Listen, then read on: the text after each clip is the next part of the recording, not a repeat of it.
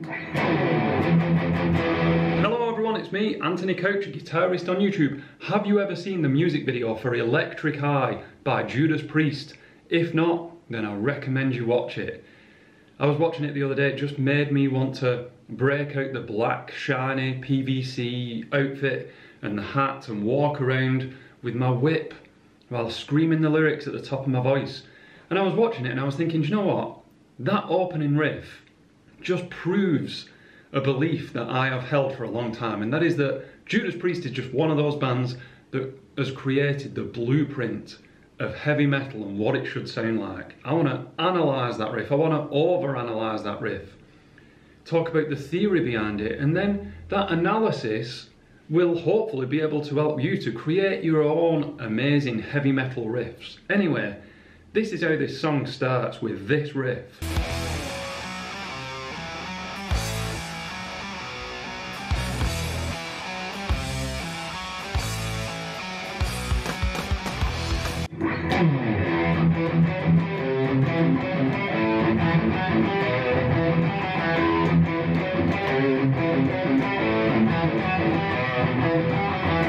I know I play with a bit more palm muting, I'm just from the James Hetfield school of heavy metal. Doesn't matter, it's there or thereabouts. But first, before I talk about anything to do with that riff, we have to discuss Rob Alford's amazing entrance onto the stage. He actually starts singing the song while just nonchalantly strolling to the stage. It's amazing. And then finally gets out there and just sings an amazing vocal take. It's incredible. So for the riff itself, the thing is, it's based on chords, a chord progression. Not all riffs are, but this one is. Some amazing riffs, when you actually sit and analyse the notes that are being played, they're implying chords. And I used to get really confused when I used to learn from those chord books. You know, it'd have Oasis and you strum along all your nice, normal, open chords and Bon Jovi and whatever. Then it'd have like a heavy metal riff song, a song by Metallica or Motorhead or something, and it would have the lyrics written out and just chord symbols over the top, and I thought, it doesn't sound anything like the song. And I suppose what they were getting at is they'd boiled down some of those amazing heavy metal riffs down to what they thought the chord progression was. And I want to show you how to do that and how you can use that to create your own riffs. Let's have a look at that riff. E, F sharp and G, that's it. With a low E in there. What chord is that implying to me? Well, it's implying E, G, B. There is no B being played, but it's implying E minor. In fact, this entire chord progression is in every guitarist's favourite key of E minor.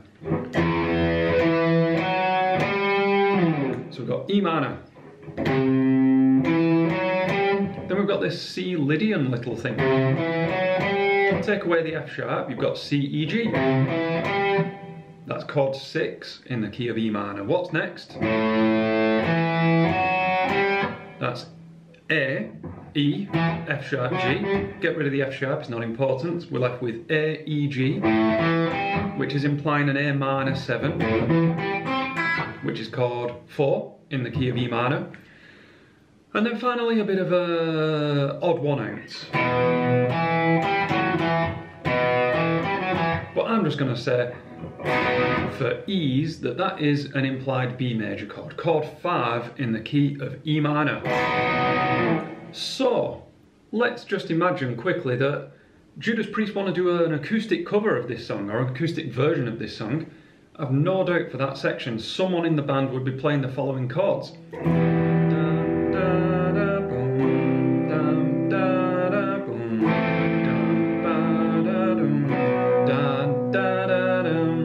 E minor, C, A minor and B major. A bit like when I did that acoustic version of Painkiller and uploaded it and no one watched it. But anyway, moving on. If you've reached that point, you've analysed your riff, you've found the chords that you believe that it is implying, that means that you can adapt it, edit it, change it. That's a nice exercise to do, to rewrite some of your favourite songs. Let's rewrite Electric Eye by Judas Priest by thinking along the lines of those chords. E minor, C, A minor, B, or B major, or even B7. But just call it B. Now at this point you have to really know your scales and arpeggios. That goes beyond the scope of this video. I'm not going to go too in depth with that kind of stuff, but I'm going to talk about it. You might be on board with it, you might already know it, you might not. Just ask me in the comments, it's what I'm here for. What about if I extend that E minor thing? Okay, it sounds a bit too similar actually. What about descending? Okay. What was next? C.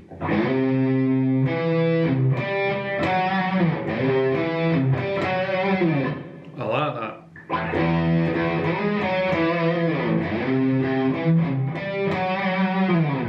Okay, I've got to work quickly here or else I'll forget some of it.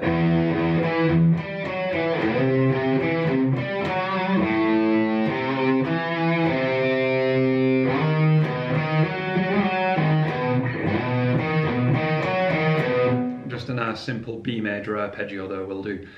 Hopefully when I play my version of it now, you're going to hear that it's pretty much a rip-off of Electric Eye by Judas Priest. However, it's my version of it. I'm getting the most out of the exercise. It doesn't matter that it's a rip-off.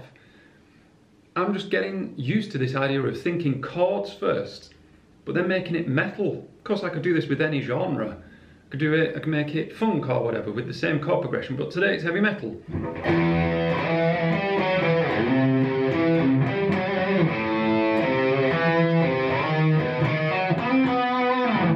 Okay, I prefer that. I just added a little flat 9 in there. Here we go. Rewritten Electric Eye by Anthony Couch. I'm not going to call it Electric Eye, I'm going to call it Clockwork Ears. Clockwork Ears by Anthony Couch.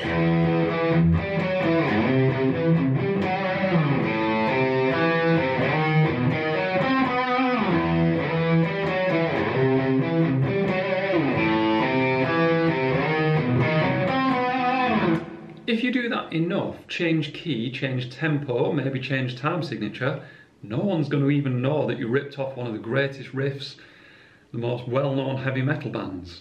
If you adapt it and change it a lot. As it stands though, that is very obviously a rip-off of Electric Eye. So where to from here? You've worked out your riff, you've come up with the chords that you think that it's implying, you know the key, all your arpeggios, all your scales. You've adapted your favourite song, you've ripped off your favourite song as an exercise. What next then? Well, it's simple. You choose a chord progression that you like and apply that to that chord progression. If you find it tough, just go back to steps 1 and 2 again. Choose a different song, think, I like that riff, is it implying chords? I mean, that step does rely on quite a bit of music theory, so, you know, it's not easy to do, but it's well worth the effort. Even if you get it wrong, it's only music. If you think the chords are different to the artist's intention, who cares? It's only music. You'll be adapting your own ear and, more importantly, your own style. If you play it wrong, that's even better because it'll be less of a rip-off and more individually, uniquely you. Anyway, learning guitar is hard. And it's made a lot easier when you have a bit of a community of people who are learning alongside you. So I invite you to come and join us over on the Couch Potatoes guitar community. It's amazing. We all just chat and ask questions and post pictures.